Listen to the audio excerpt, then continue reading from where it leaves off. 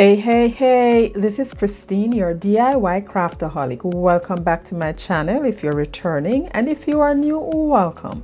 This is what would you make, and I have 4 DIYs for you. So without further ado, let's jump right in. Now for DIY number 1, I have this bamboo wreath form that I had from Dollar Tree last year. And this is a roll of ribbon from Amazon. Now I thought that I could use a piece of the burlap to cover this bamboo wreath, but it did not come out as I expected it, so I scrapped that idea and removed the burlap. I got this bunch of eucalyptus from Walmart and I had that in my stash. Never used it, and I'm just cutting off a few pieces, and then the stem from another pick, and I glued those on as my base. And this rose also from my stash, glued those on top, and that's done. Now I needed something to hang it, and I cut off a piece of the ribbon, folded in the sides and glued those down. And then tuck in the end and glue that down on top of the wreath. And after I did that, I thought to myself, then how is it gonna hang on the door, Christine? Duh! So off camera, I just add a little piece of jute at the top, and you will see that in the final reveal.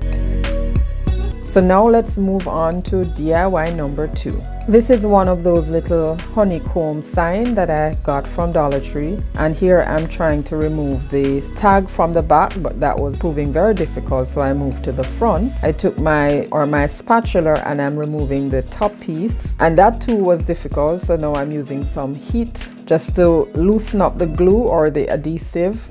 And then once I got that off, I took the sanding block and I'm sanding off the paper. I took some Waverly Antique wax and I am applying that around the border or around the edges. And once I had that done, you like to say that a lot, Christine, once you had that done. Now this vinyl is from Dollar Tree, and I'm just going to mark where I needed to cut. I needed to apply a piece of that over the paper, and I took a pencil and just trace that on there and then cut that out with a utility knife, because to me that's easier than just using the scissors.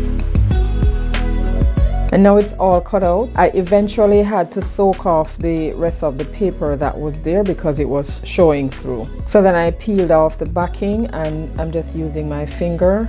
As you can see, I placed the wrong part down. You have to be careful with that too. So I fixed that by just putting on back the adhesive and then pulling off the other side, and then use my finger to just smooth that out.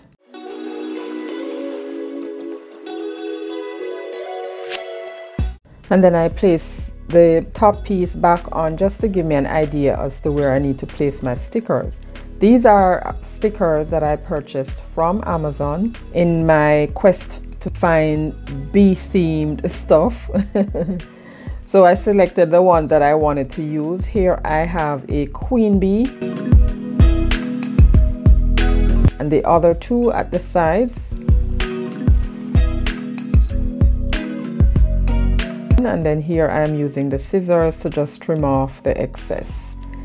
And now I'm going to use some Eileen's tacky glue to replace the top. Here I'm just wiping off the excess glue, and then use some clamps, craft clamps or clip, to just keep that in place just so it can dry easily. I did not use any hot glue because that's plastic. And then I took a little burlap bow that I purchased in a set of 200 from Amazon, glued that on there, and this one is done. More in the final reveal. Now this video is a part of What Would You Make Challenge, the February edition, hosted by Zena from OK at Home, Connie from Connie's Creative Creations, and this month we have guest host Marika from Marika Creations. I will leave links to their channels in the description box below, as well as the playlist. Be sure to check them out. These ladies are super creative and talented.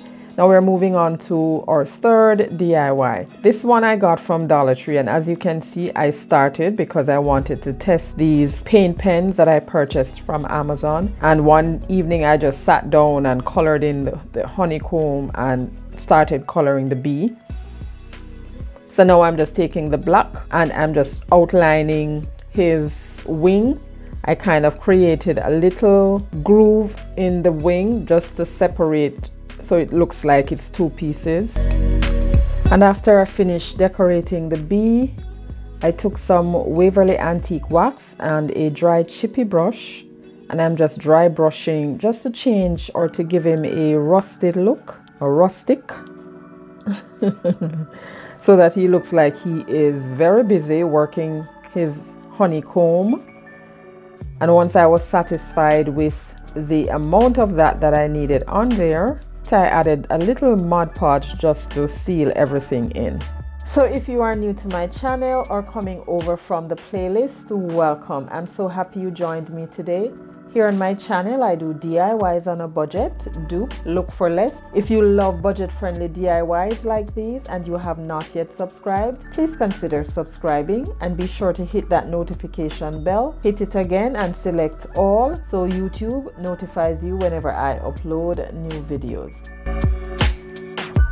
I made a little finger bow and just glued that at the top. And now this bee is done. Now for DIY number 4, this one is, I got this door tag from Woodpecker's Craft and this acrylic yellow paint from Crafters Square, and I painted like 2 coats and then went in with another of my bee stencil, and I'm using this bee to the corner. Now I had to sponge it down with some Mod Podge on both sides. And then I placed that down, kind of slant it just a little bit so that the wings could fit in the space. And then I'm covering up the side so that none of the black paint would get there. I then took some Waverly black in ink and I'm just dabbing on just lightly the amount on here. So if you would like to connect with me outside of YouTube, I am on Instagram, Pinterest, Twitter, and Buy Me a Coffee link with my link tree. And then I used a small paintbrush to just fill in the little corners that didn't get all of it. And then dried that with my heat gun. Now I needed to write on the word quiet, and I used this little marker set that I have, but that was too pale. So I went and I grabbed my furniture marker and made that a little bigger. Now that was written on transfer decal, and I'm just soaking that in a little bit of water. I have done this technique so many times on my video. I'll leave one of them up here so you can see how I did that. And then once I soaked that, I dried it. And then here I am going in again with the black marker to just give some stitch mark. And made another finger bow. Use the detail scissors to trim down the end or dovetail the ends. Glue that on the top.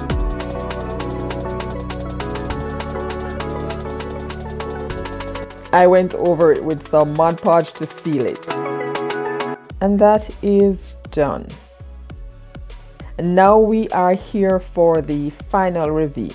Now these are the wood DIYs I made today, guys. Let me know which one of these was your favorite, and don't forget to check out the host channels. That's Connie, Zena, and Marika. I'll leave their links in the description box below.